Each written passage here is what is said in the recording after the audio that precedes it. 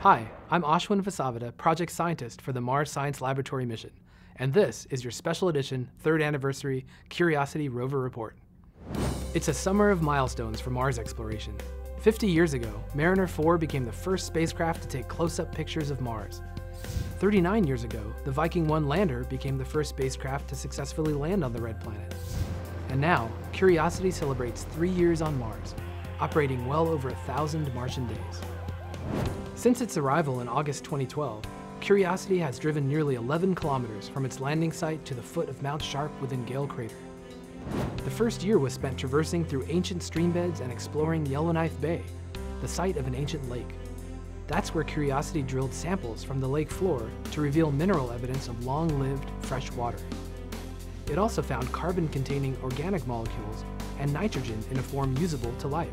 So, if life ever were present on Mars, a site like Yellowknife Bay could sustain it.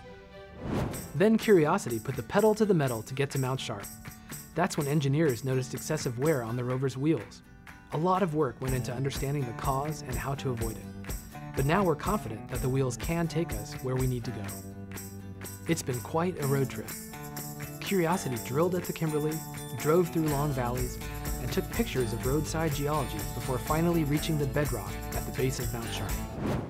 We spent several months studying these rocks at Pahrump Hills. The science team has been fascinated by all the signs of ancient water at Mount Sharp. It's likely that Gale Crater once hosted many rivers and lakes, carrying sediment to the crater floor that now forms the bottom layer of Mount Sharp. Now that we're climbing through the foothills of the mountain, the driving is challenging. The team relies on images from the Mars Reconnaissance Orbiter to find safe paths to interesting geologic targets.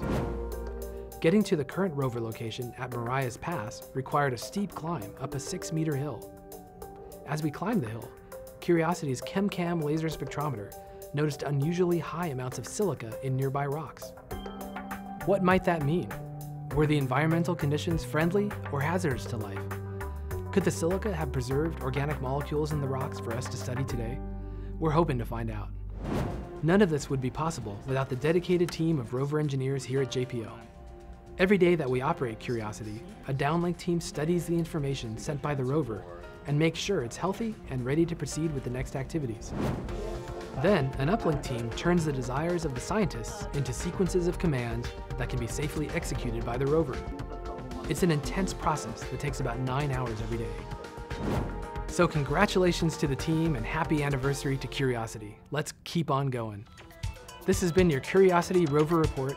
Please check back for more updates.